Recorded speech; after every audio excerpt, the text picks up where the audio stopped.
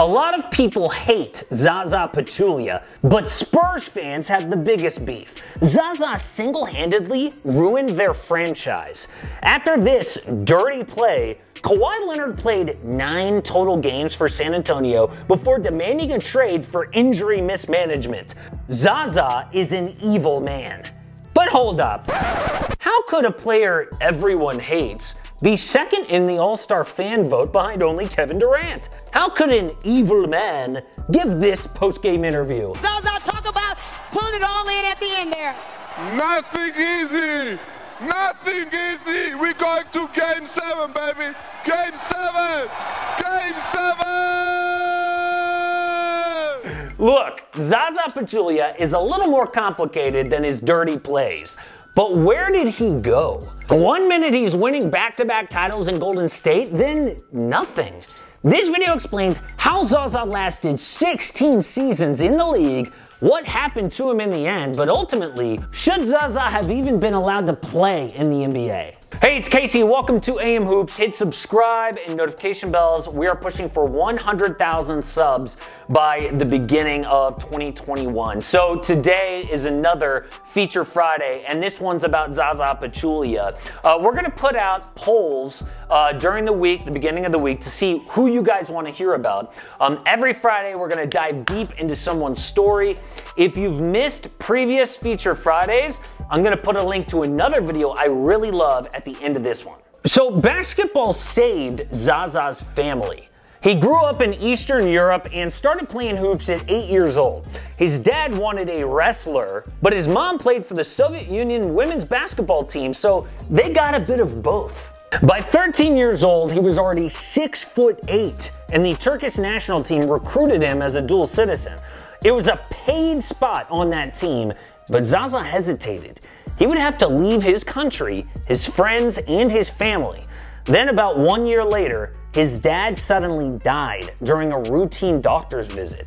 The choice to join the Turkish national team was smart, because now at 14 years old, Zaza was providing for the family along with his mom.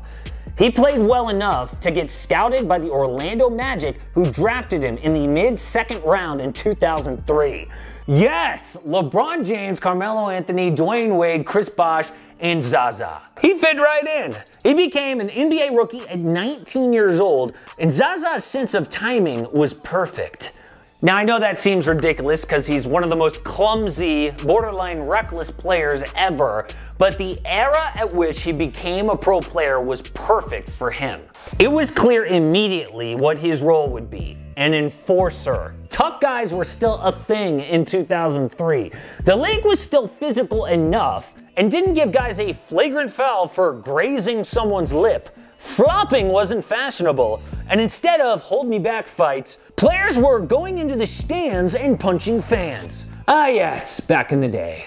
So Zaza had a place in the league from day one. This dude might as well have been from Philly or Detroit. A tough, physical, old school type player. The problem was the league started to change, and Zaza was a big reason why. After the Malice in the Palace that we talked about where Ron Artest punched a fan, the NBA was concerned about a violent reputation. At the same time, individual players were selling the game.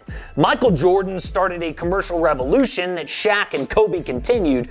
The NBA didn't want their stars getting taken out. By now, rules have changed, like eliminating the hand check or making it illegal to undercut three-point shooters like Zaza did to Kawhi. Before that incident though, Zaza had a reputation. From his early days on the Bucks, he dove for loose balls with a little extra at the end. Check out this subtle kick to the face of Danny Green. He tried to trip Udonis Haslem. He flat out fought Jason Richardson. Then there's all the Russell Westbrook stuff. He slammed Russ and stood over him. Then he fell onto Russ accidentally. Now Zaza claims that was an accident and that his own teammate pulled him down, but that's hard to believe. After the Kawhi ankle injury, Greg Popovich had enough. It's dangerous, it's unsportsmanlike, and this particular individual has a history with that kind of action. And we're up 23 points in the third quarter against Golden State, and Kawhi goes down like that. and you want to know if our chances are less, and you want to know how we feel, that's how we feel. It's obvious that Zaza Pachulia was a dirty player. I don't care that he was like a good dude or a good teammate. He was a dirty player. He tried to hurt other pros. But the one incident that he fessed up to, the one out of like a million, was a different one involving Kawhi. There's one thing I regret in my career where when I was in Dallas, from frustration, you know, there was loose ball, we dove for the ball, and I hold his arm, and no excuse, right? And I admit it was a wrong play by me. This is only one thing I regret in my career. We all make mistakes. I mean, you know, you make mistakes on the court, you make mistakes off the court. Again, you admit it, you think about yourself, you know what, that wasn't right, move on. If Zaza doesn't seem like a tough guy in that interview, by the way, it's because he's not in real life. After the second Kawhi incident, Zaza texted Kawhi and apologized, saying it really wasn't intentional. Lots of guys call him their favorite teammate ever. He's a dad of 3 and met his wife Tika in 2007 while she was dancing for the Georgian ballet. He didn't last so long in the league just because he set good screens or played dirty and got away with it.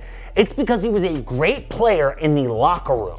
That is the confusing paradox of Zaza Pachulia. Yet, he was a dirty player in a time that enforcers were being phased out. He would never last in the NBA today. They changed rules for him in the end. But love him or hate him, Zaza played that way because he had to. From an early age, he was forced into being the man for a big family. If he didn't do what he had to do, basketball wouldn't have been an option. So yeah, there was a place in the league for Zaza Pachulia being dirty. It was on the NBA to get rid of players like him, not on him to get rid of himself. He was just trying to feed his family. Zaza retired at 34 years old after 16 seasons. That is unreal in a league with an average career length of 5 seasons for a guy who averaged 7 points and 6 boards a game. He is now a consultant for the Golden State Warriors for basketball and for business. Zaza is actually one of the more underrated businessmen in the league. He lost over $100,000 in 2 restaurants during his first few pro years. That taught him valuable lessons about investing his money. Now he's a hands-on owner in real estate and tourism in Georgia.